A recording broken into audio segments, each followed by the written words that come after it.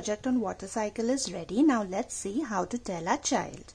So water cycle is the journey of the water from the sea to the sky, from the sky to the land, and from the land back to the sea.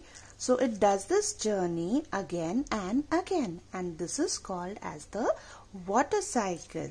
So we are using the same water which was used by the dinosaurs and the mammoths many years back. So this water cycle is divided into 4 stages, that is evaporation, condensation, precipitation and collection. Now let's see the evaporation. Now the sun heats up the ocean and the land. This turns the water of the ocean and land into water vapor like this. And these water vapor go up into the sky like this. There will be some evaporation from this river, from the lake, from the mountain, from the pond, from the soil, and also from the plants.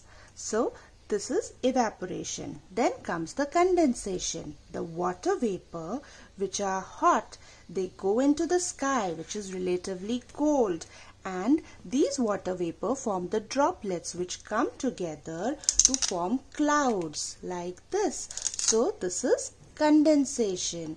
As more and more water droplets come together, the size of the cloud also increases like this. So after condensation comes precipitation. So when the cloud becomes heavy with water droplets, so much so that it cannot hold any water droplets further, then these water droplets, then they fall down to the earth in the form of rain, snow, sleet or hail, and this is called precipitation. Then comes the last stage, that is the collection. Now this rain should be collected somewhere. So it is collected in the puddles. Bigger than that is the pond. Then it is collected in the pond. Bigger than that is the lake. Then in the river and streams. Also it is collected in the ocean, and some water is collected under the ground. If we cut open the ground, we see there is some space over there in between the rocks, and so this rainwater, it seeps into the soil and is collected under the ground like this. If this space gets filled up, it starts flowing. It finds a path between the rocks, and then it either empties into the river or into the ocean, thus completing the water cycle. Again then there will be evaporation, again condensation, again precipitation, collection, and this will go on and on. So this is our water cycle.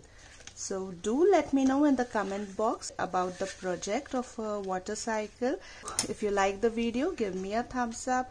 Do share the video and don't forget to subscribe my channel for more such videos. Till then, this is Amrapali signing out. Happy water cycle and happy growing up with your loved ones.